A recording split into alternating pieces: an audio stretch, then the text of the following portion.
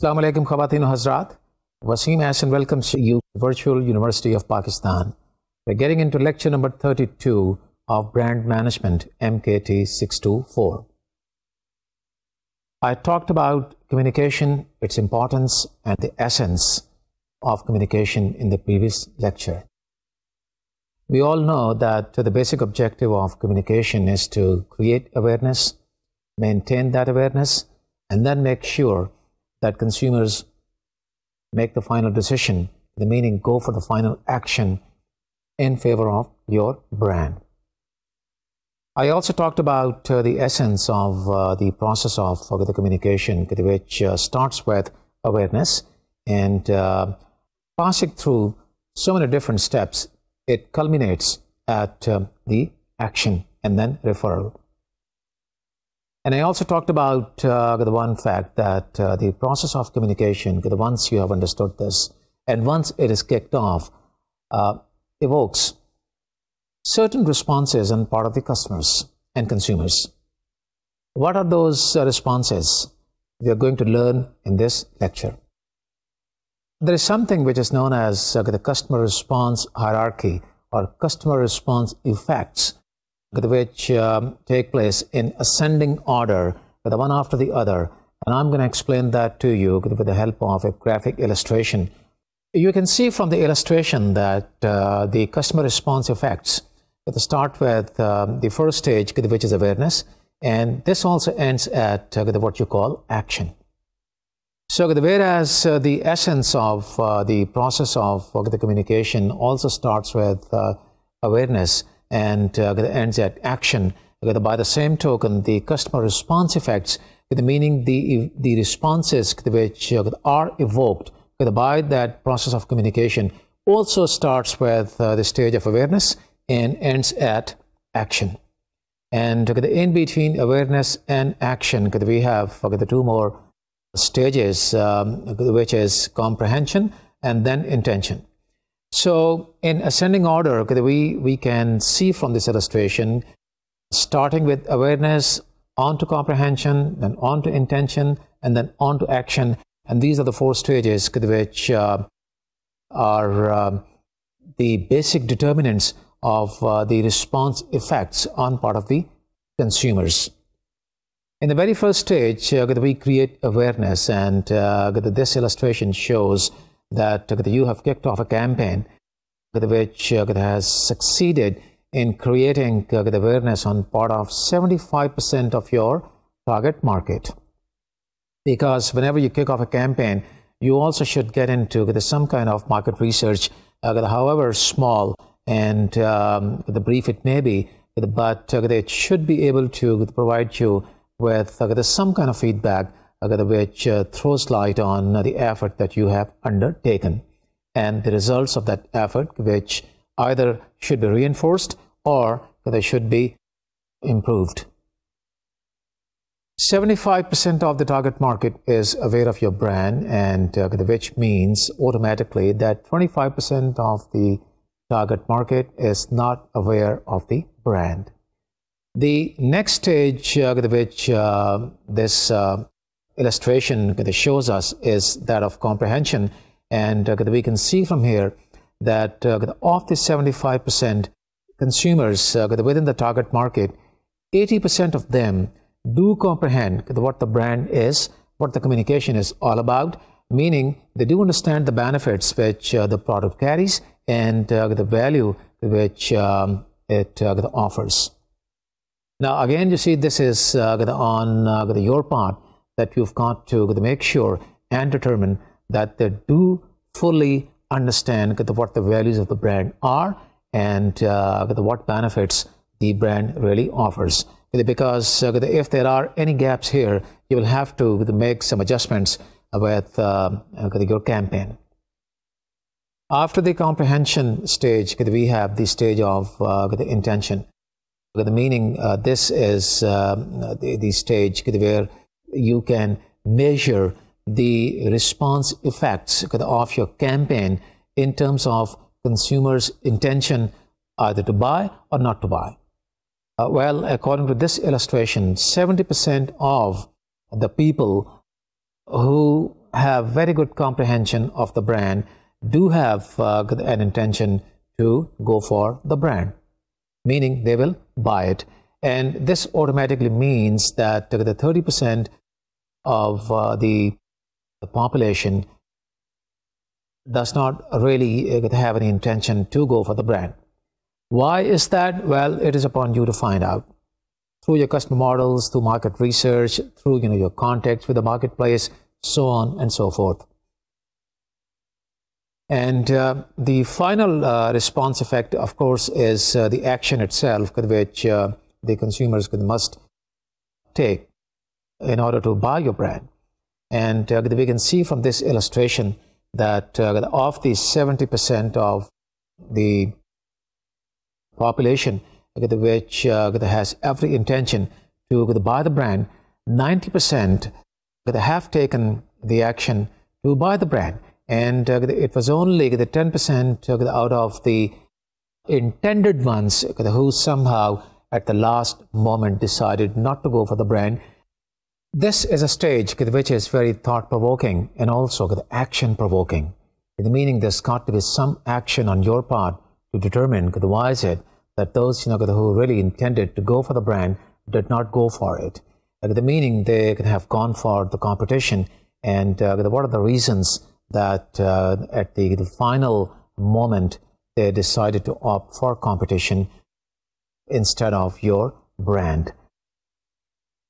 All I can say is that the communication is extremely important for any brand to gain a decent level of success in the marketplace.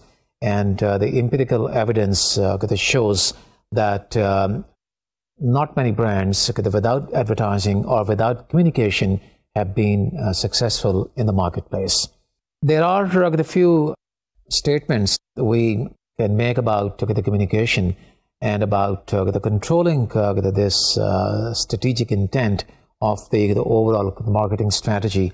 And those the statements are that there has to be some kind of communication for every brand that appears on the market, and the method of communication should be very direct, just like the advertising. And number two statement that we can make is that there can be the ways other than the advertising, but whatever those ways are, those ways also have to be direct and simple, which really reach very convincingly your intended target market. The third statement that we can make about communications is that all means of communication and the strategies that you have at your disposal have got to be very well coordinated, and whatever communication message that you are transmitting to the target market through any communication vehicle or communication tool has got to carry the same essence, and it's got to mean the same. It just cannot be that you are talking about one thing through advertising and about another through promotions, and yet about another if you go for some kind of event marketing. The message has got to be very well coordinated, and it is because of this reason that when you take a look at the advertising of the good brands and powerful brands, you see the same thing in the television commercial, and the same kind of message, colors and slogans appear on the hoardings, and exactly the identical the manifestations that you see in the press. If you really go for things which are kind of diverse and which do not really converge on one single point, then the power of the communication campaign is going to be undermined, and good chances are that the communication campaign may not succeed. These are the fundamentals which basically form the basis for a brand-based communication strategy. What the communication strategy is and how does that fit into the brand strategy, let us talk about that. And let us talk about that with the help of three guiding principles.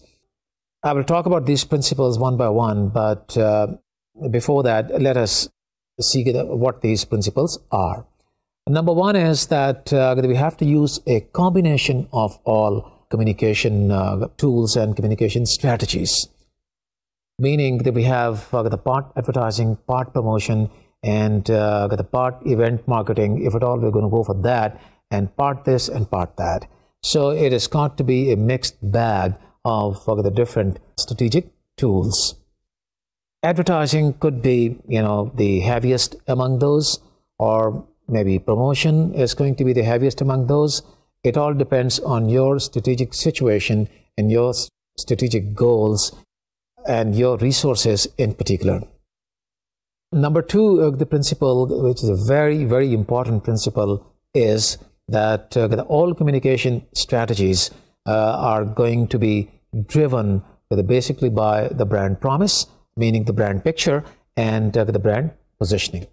And number three, a guiding principle is that all the communication strategies have got to be very well knit and well integrated, so that they all talk about the same thing, so that they can appear to you as stemming from one common platform, which is the platform of the brand picture which you developed, and the brand positioning which you created, and that is the brand position which you intend to occupy into the minds of the consumers, and that is what you are working for. So these are the guiding principles that have been derived out of all the elements that I've talked about so far. And the brand strategy, or the communication strategy as part of the brand strategy, basically stems from these principles. In other words, these principles must guide our communication strategy. Now, before I start talking about these principles in a little detail, let us see how these principles are related to the hierarchy of customer response effects. The reason I call, the marketing experts call it hierarchy of response effects, because it does happen in a hierarchical fashion. It ascends and it goes from down position to an up position, and that up position is the position where consumers take the final action of buying. So it is a hierarchy. Let us see how these principles relate different phases of, or different responses on that hierarchy. Because the total framework of your strategic intent in relation to communication strategies is going to depend on that hierarchy. Why? Because if you're a new brand, you're out to create a lot of awareness, and your campaign is going to center around that awareness objective.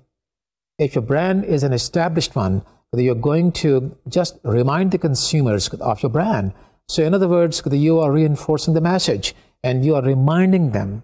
If you think there is a gap between the comprehension and the final action, so maybe there is something wrong with the brand persona, and there is something which you've got to do to make your consumers understand what the product really is about, what are the associations which you are trying to develop, and what is the brand personality and the character and the traits which your customers and consumers must conjure up when they think about your brand. So these are the kind of responses which you have to look at and then relate these with the position of your brand, and you must know where your brand stands. So wherever your brand stands at that hierarchy, you have to create a campaign accordingly. I hope it is clear. If it is awareness, then you see that you are at the bottom of the hierarchy. If it is comprehension, it is a step further. If it is intention, it is a step even further. If it is action, it is the final step, and you keep on reminding the customers over and over again that we do exist, and this is what we are all about, And why don't you go buy? And they will, if your brand is powerful and if your strategies are well knit and well integrated.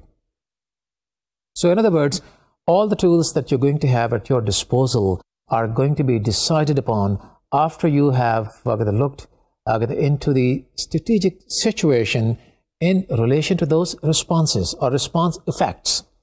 I hope it is clear by now.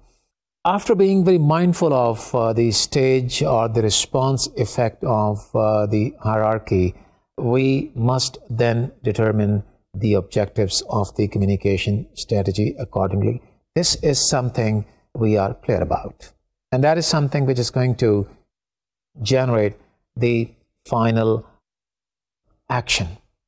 So, in other words, if a marketing communication fails to reach its target customers and create awareness, these successive steps of the hierarchy will not emerge. That is the conclusion of this discussion so far. And if a marketing communication strategy fails to develop the successive responses, you have to do something about the next response effect. If you have succeeded in generating that effect in a positive way, then you worry about the next one and the next one. So you have to develop these relationships and study the market at every successive phase and stage of the response hierarchy. Each stage, in other words, lays the foundation for the next one. And that is how you become very clear as to where we stand and what should be the strategic intent of the campaign that you are wanting to kick off. Let me try to explain the whole concept of response effects or hierarchy of response effects with the help of a few examples. And I'm going to talk about examples which I've taken from the textbook, which you must have gone through, or at least the handouts which do talk about these examples. And since these are very well recorded into the marketing history, I do not feel kind of hesitated to talk about the brand names. First of all, let us talk about the world famous glasses which we are all fond of. And these glasses basically are or have been meant for the male market all over the world. And these glasses always carried the promise of being very high quality and the promise of being very modern and the promise of being very masculine, because these were basically limited to the masculine market. A time came when sales started slipping, and despite the fact that the brand was very well known all over the world, the manufacturers or the brand managers became worried as to why is it that all of a sudden sales are slipping, because we are maintaining the brand picture, and we know what the brand persona is, and the brand is very well positioned. The awareness is there, comprehension is there, intention is there. So why is it that the final action is not taking place? When they carried out their market research, they found out that it basically was a gap between the brand persona and the final action. Where the gap was? Well, the gap was all about positioning, meaning the market was looking upon that brand or perceiving that brand as limited to just males. And not only males, but males of a certain age. The youngsters thought the glasses were not really meant for them. Females thought the glasses were not really meant for them. So it was, it gave the management a lot of food for thought. They immediately changed the brand persona and repositioned the brand with an appeal for not only their existing customers, but also for their potential customers who were from those segments who refused to buy those glasses, meaning youngsters and also females. The new persona that was created was that of modern and very up-to-date, intelligent, and appealing to all the kind of glasses. And glasses, which were full of confidence that they really had an appeal for all those segments. And the result was that the strategy worked very well, and the new brand persona which the company created with the intention of challenging perception of the consumers really worked in the marketplace, and the glasses were back on track all over again. Strategy worked. So this is one example of the gap between the brand persona and the final action which the consumers were not taking. Let me give you another convincing example which you will find in many of the marketing books relating brand management, and that is about one of the world-renowned cars which you see on the streets of almost every country in the world. It was back in 1997 that the car manufacturer realized that there was a drop in sales in the luxury car segment, which was very well focused onto performance. And this car manufacturer, just like the manufacturer of the glasses, thought to itself, how is it that the car sales have registered a drop, whereas the awareness, the reputation, and the brand personality and the brand positioning, everything seems to be in place, and still the sales are dropping. Why is that? Well, the results of the marketing research that brought to the surface the one fact, and that fact was all about customers not being reminded of the position which the brand occupied, and not being reminded of the manufacturers' the vigor and manufacturers' the willingness to communicate with the customers all the time, and that only was the reason. So what happened was that the company did not do anything with positioning. The company did not do anything with the set of promises. The company did not do anything with the brand personality, or for that matter brand persona. The company only did one thing, and that one thing was that it kicked off a campaign reminding the customers of one thing about which the car was known, and that was performance. So the company kicked off that campaign with a beautiful slogan which is very well known, world renowned, and performance focused, performance centered. It only was a matter of reminding the customers and reinforcing the message that the sales came back on track, and the company witnessed a growth. And from there on, the company, like they say, never looked back. And I think the company does kick off that kind of a campaign from time to time. So these are the two examples which very convincingly explain the relationship of your the marketing strategy, or the basis of your communication strategy, to be very precise, with the response effects. Whether it is a problem at the awareness level, or is it a problem at the comprehension level, or is it a problem at the intention level, or is it a problem at the action level? So once you really have pinpointed and identified the problem in relation to the response effect, you are all set to create and craft a beautiful strategy which really is going to guarantee success in the marketplace.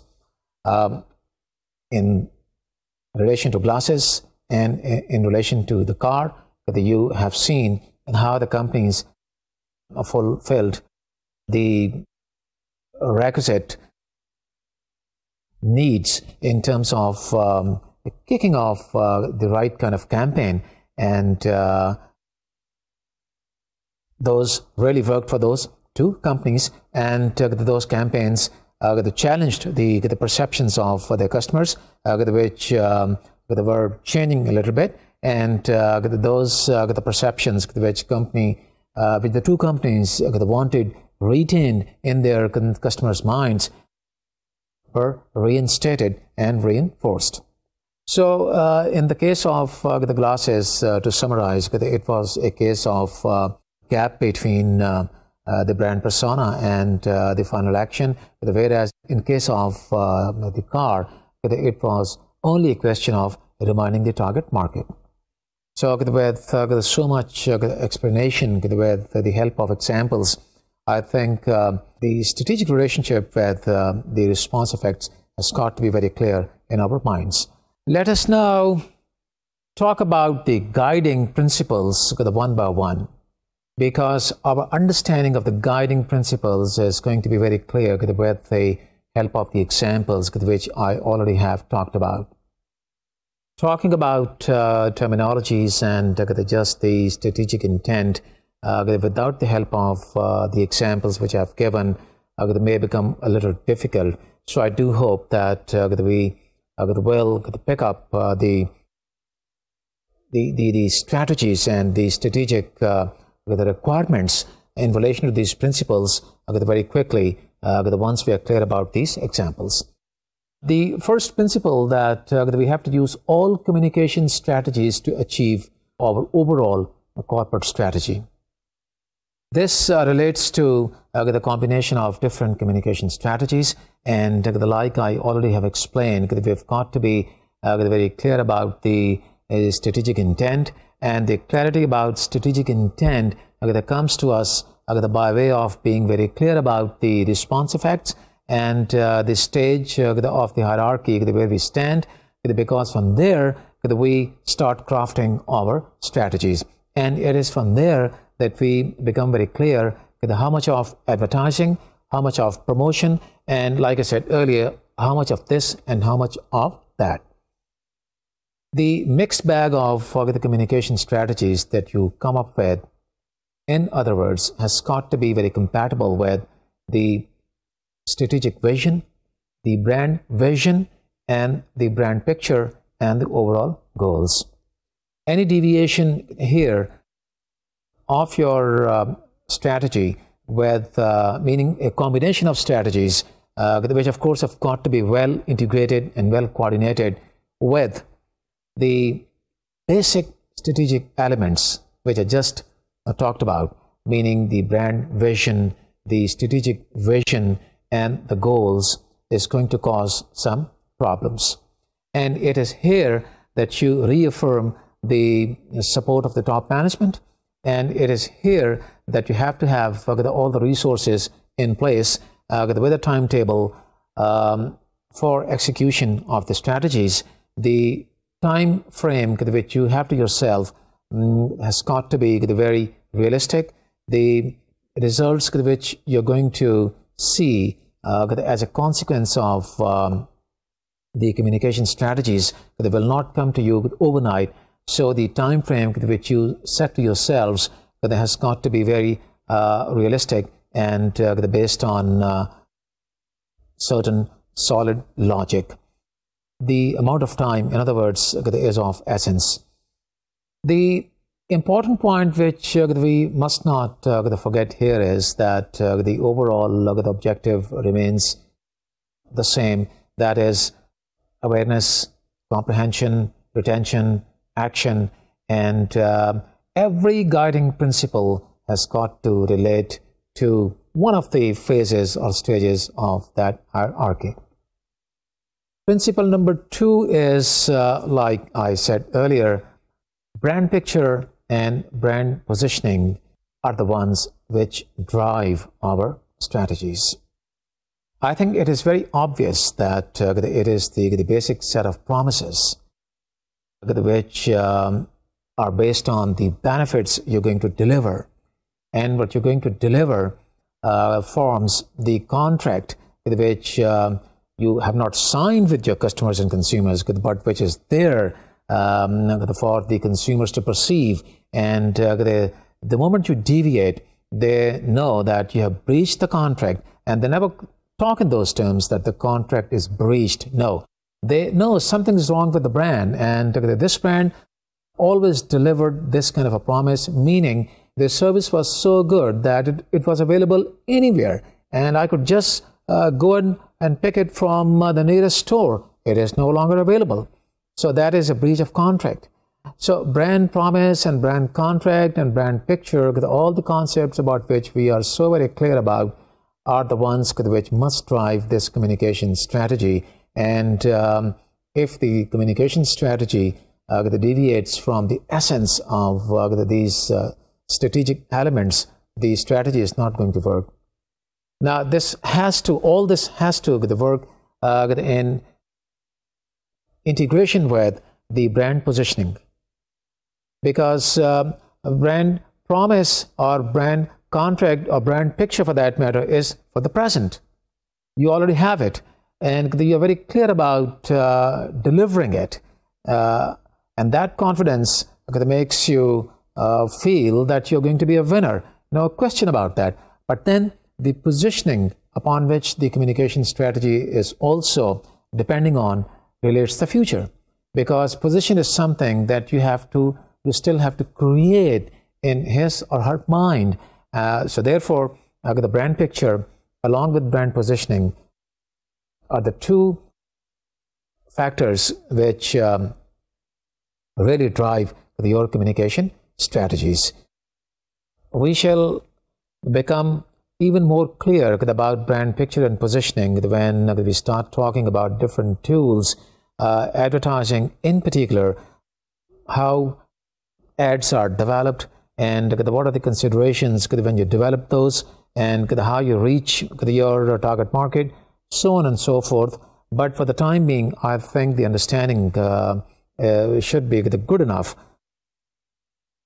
when I talk about the importance of the brand picture and the brand positioning as the basis of your communication strategy.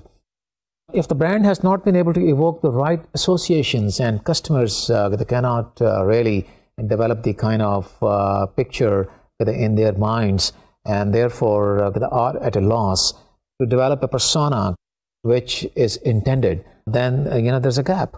And this is the kind of gap which was so comprehensively explained to you with the help of two examples. And that is why I talked about the examples before I started talking about the guiding principles. So that's the perspective which we must understand and we must take while we craft our communication strategies. Only that will help you achieve the intended position in the marketplace.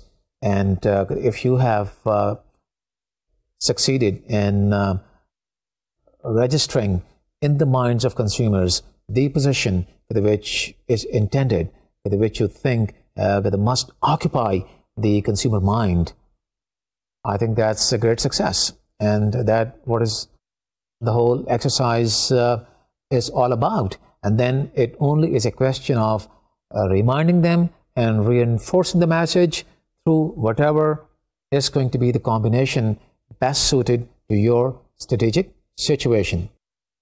I still would like to give you another example of a company which is known the world over through its printers, which we all use in our offices, also at homes, attached with our computers. This company, a few years ago, started facing a problem, and the problem always is declining sales. Don't forget one thing, that the communication strategies, or for that matter, any marketing strategies, are basically meant to achieve our goals. And goals are very strategic in terms of some solid results. And the first result any company likes to see is the sales. If it has good sales, chances are it will have good profitability. So the first indication about a communication strategy, or for that matter, any other marketing strategy being good or being not good, is a decline in sales. So this company started witnessing a sales a few years back, and it really wanted to find out what really had gone wrong, because the company knew it is known all over the world, and the position this company has in the minds of its customers the world over is very compatible with the technical the power which the company has, and the strategies which it had been and it has been kicking off always worked. So what all of a sudden has gone wrong with product? The results of the marketing research showed that the company was too decentralized and too fragmented in terms of making their strategies and in terms of executing their strategies. So probably there was no the department, or there was no the one mechanism which really could ensure the centralization in terms of the message which should have been and could have been delivered in a very well integrated way. And I will take you back to one of the basic elements and the guiding principles that any communication campaign has to deliver the same message.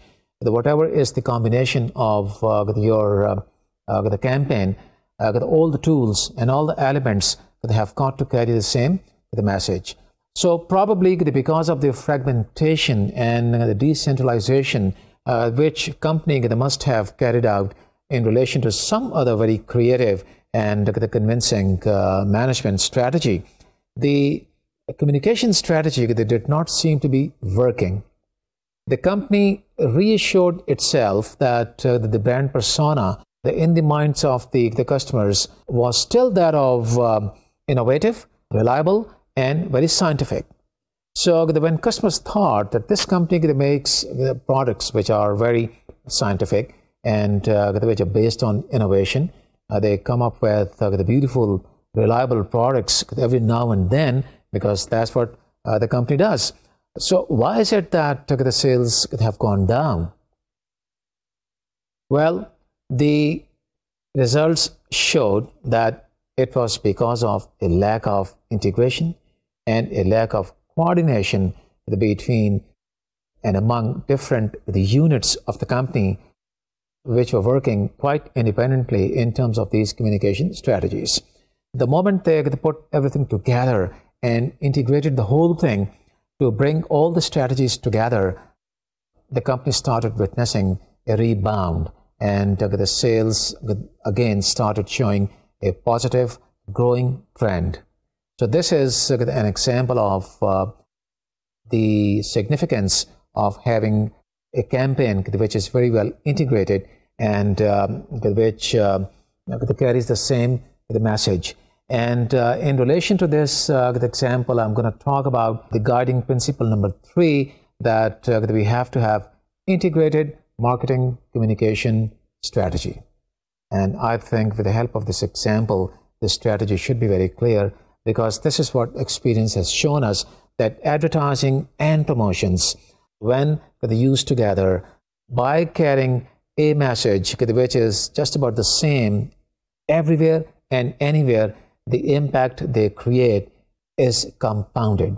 And the reasons are the common sense based. A mix of all communications carrying the same message has got to have a bigger punch and impact than the fragmented strategies and fragmented tools here and there. So it is to be taken in a very synergistic light, as you might have learned in one of the management courses. You have to create synergies whereby you can really optimize your marketing results, and also not end up wasting your money. All the tools and all the strategies have got to be mutually inclusive and mutually consistent, so that they can complement each other. Complementing each other leads to the cumulative impact in the minds of the customers, and in a very coherent way. So that's the level of coherence which you have to create in the minds of the consumers, and that level of coherence is created when the message is very impactful. and the impactfulness that comes through integration of your communication strategies and not through fragmentation. And fragmentation, when it occurs at the kind of unrelated, unconnected, and disparate times and time frames, they do not really create the kind of impact with which the campaigns, which are well integrated in terms of all kinds of efforts and also in terms of time, have.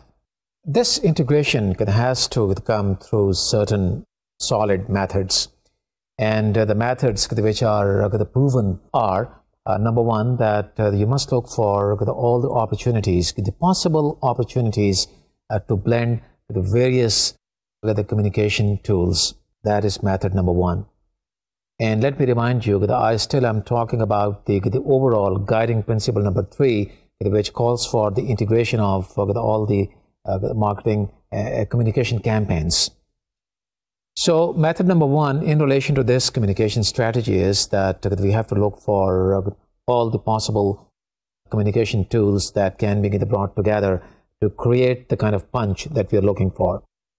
Number 2 is that we have to ensure that the message is transmitted very consistently. The message is not only the same, but it is transmitted very consistently and in a way that it carries an impact. A message which is spread over a very long period of time may lose its impact in comparison with a message that is delivered within a short period of time but repeated very frequently. So this is something that you have to look into before you make your decision. But the lesson is consistency and frequency. Number 3 is that you have to track all the expenditure. I would pay a lot of emphasis on this, because this is an area, again, within communications which you are going to be responsible the moment you enter the practical field. You're going to be attached with the brand managers and the marketing managers as their assistants, and be required to work on budget making, dealing with the ad agencies and dealing with all the suppliers who are going to supply you different the promotional materials and so on and so forth. So what you're supposed to be doing is you must relate expenditure with every tool that you are going to use for your communication strategy, and you must then measure the results of those tools in relation to the expenditure which you envisaged, and then see how your performance has been, and on the basis of that you make further decisions whether you should be bringing about any improvement or any adjustments within the technical execution that is taking place as part of the strategy. In other words, these the methods, the 4 methods that I've just talked about, really lead you to consider all the possible tools at your disposal to communicate your positioning directly with your customers. You make sure nothing is left uncovered. And that basically is the objective of communication. Getting back to the question of expenditures, let me say a few things about the budgeting, because I do believe you are going to be a part of the budget making immediately upon your landing into the department of the marketing and brand management. It involves a very sensitive question here, how these the budgets are made, and what are the allocations and how those allocations are made. You must know how the whole process works. But before you develop an understanding of the budgets and budget making, be clear about the one thing, that the point of departure for all that is the situation analysis. And it is the same situation analysis which I talked about in one of my lectures earlier, that you've got to know where you are, where the company stands, and in light of the strategy which you already have in place, where you really want to reach and why you want to reach there. because answers to all these questions are going to provide you with the rightmost, the dissection of the situation for you to make the rightmost decisions about the right combination of your communication strategies. The next thing which you must consider is the objective, of course, and the overall objectives are the things which you never lose sight of wherever you are within the process of strategic management. Not only brand management, but strategic management in its totality, because the whole company is working for the same objectives. Once you are clear about these the two things, the next question is how these appropriations are made. The method which is generally followed by the most of the companies in the world is that you always allocate the part of your the sales revenue to your marketing budgets. Now, there are many the marketing experts who object to this method because they look upon this method as something which is driven by sales, whereas they think that it has to be vice versa, meaning communication strategies should be the one that drive sales and not sales that should drive communication strategies. But the fact of the matter is that this is the way it happens to be, and most of the companies are following this practice. What you are to be mindful of is the fact that you must work very closely with the salespeople, meaning the sales managers and the sales officers, in order to master the sales forecasting done by those people. And based on that sales forecasting and the revenues which are being projected and envisaged, you start working on those appropriations, meaning what percent of sales is going to be allocated to a combination of different communication strategies. What is going to go to advertising, what is going to promotions, and you break all those expenditures into different levels and then sub-levels, and relate those with the different departments and sections within the not only Department of Marketing but also others if the relationships transcend the marketing boundaries. The objective here is to make sure that you are very clear about what you're going to spend, and you're very clear about the time frame, the time limit which you have defined to yourselves, so that you can achieve those objectives very realistically. Anything which is overly ambitious and is reflected in the budget making is going to backfire. So you've got to be very practical about that. Take your colleagues into confidence, listen to their viewpoint, and then go for something which is very well integrated, not only in terms of the communication strategies, but in terms of overall the management strategies. Like I was talking about the need for integrating your communication strategies, the fact is that the total strategic framework of the company, marketing management, production management, financial management, operations, any management, they've got to be very well integrated, and you've got to start training yourself in a way that you end up as a beautiful team player who really subscribes to the idea of integration, whatever is the field.